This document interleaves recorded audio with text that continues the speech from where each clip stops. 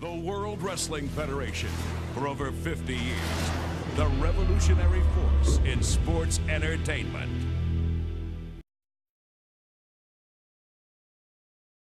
Shawn Michaels one-on-one with Skip, and here they come, Skip and Sonny. Vince McMahon here along with Doc Hendricks. Let's listen up to Sonny. Right, comma, we're not lucky at all berating these creatures of the night. Then do something about it. Skip, I definitely accept your challenge. Okay, I beat you once, as far as twice. That's a big mountain to climb. I know it's a big mountain to climb, but I know I could climb it. 10 minutes, I think I could do it. I think I could do it. Yeah, 10 minutes, I could do it. I know I could do it. I could do it. Skip, could you do it in 10 minutes is the big question. That's all I want to know. Well, what he needs to get from the postman is a return to sender for that horrible toupee he has. Will you stop that? Ladies and gentlemen, school is in session. Let's go to Dean Douglas.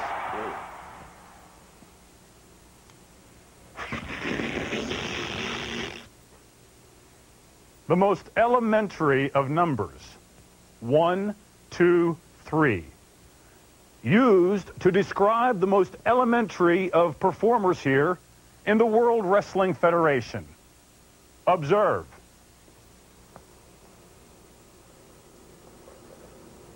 The 1, 2, 3 kid.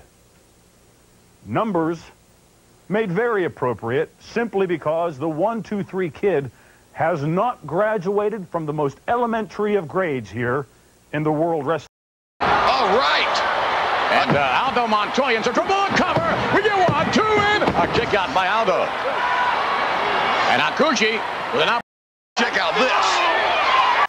You know, with SummerSlam only 2 weeks away, I tend to take things just a little more serious. Isaac Yankem, DDS. You know, I don't know if you're really a dentist or what. I don't even know if you're a great wrestler. Maybe secretly you're a great wrestler. Well, I'm not going to leave anything to doubt. I'm going to go in there in the SummerSlam, and I'm going to knock your teeth out. I'm going to drill your face so many times that you'll be sorry that you ever connected yourself with Jerry Lawler in the first place. In the SummerSlam, the Hitman will dispose of the Tooth Fairy. See you in the SummerSlam, punk.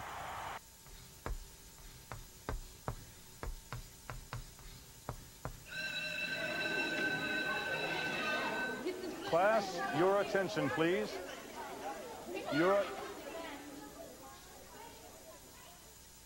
I thought so.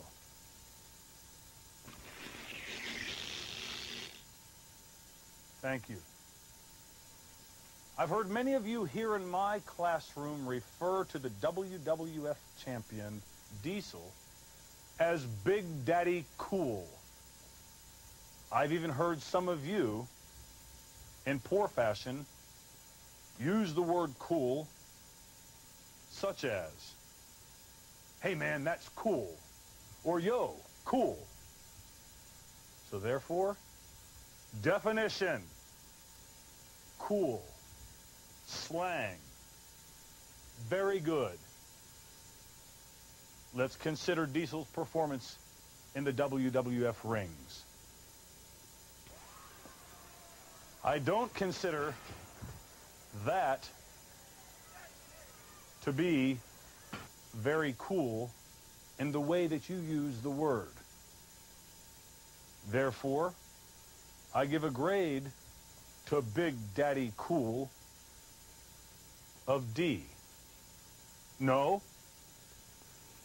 make that a big D.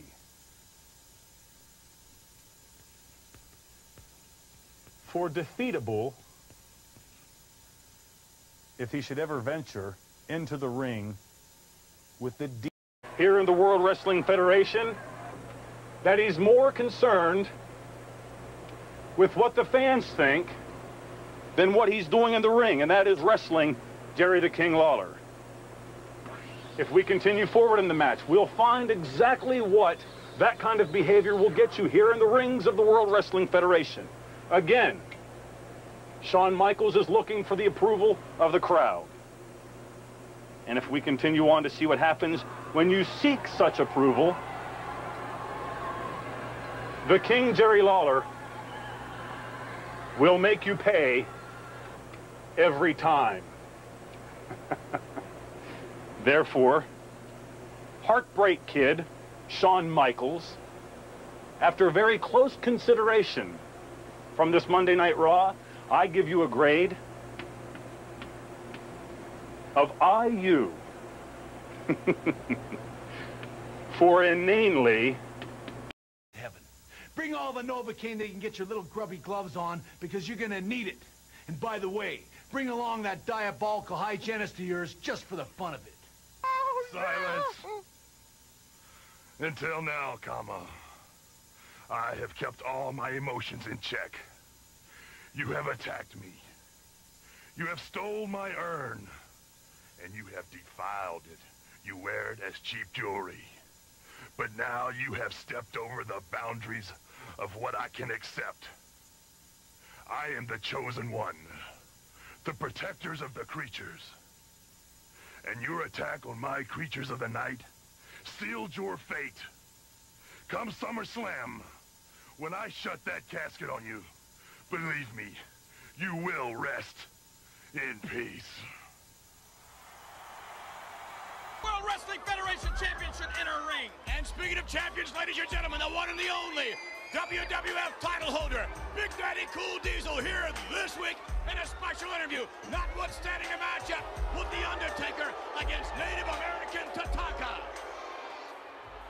And there he is there on the right of your screen, ladies and gentlemen. The next World Wrestling Federation champion, perhaps, yes, the King himself. King of the Ring Award winner, King Mabel, who clashes with Diesel at SummerSlam this Sunday night on pay-per-view.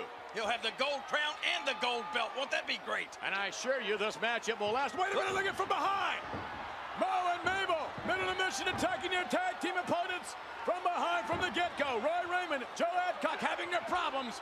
And now it's one-on-one. Adcock against Mabel, finally official, clearing the ring. And look at this monstrous 568 pounds of Mabel. He's huge. Mabel continuing to drive the knee into Adcock's midsection. And now, what a chop. And as you pointed out before, King, it is questionable as to whether or not WWF Champion Diesel would be able to jackknife someone of 568-pound stature like this. I'd be willing to bet my crown that he can't do it.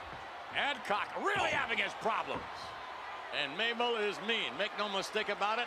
Those of you several weeks ago who were joining us who saw Mabel's tag team partner Mo one-on-one with the WWF Champion in the non-title match. Look at that. Saw exactly what Mabel did to Diesel. Saw what he did as well to Shawn Michaels. Well, that was nothing compared to what I did to Shawn Michaels. Are you referring to the encounter last week? Yes, that grueling physical and mental encounter that I had with Shawn Michaels. I'll guarantee you, he'll never be the same after that. That took so much out of him. And as a matter of fact, if it hadn't been for well, hey, wait a minute. Here comes that flea-bitten mongrel, the British Bulldog.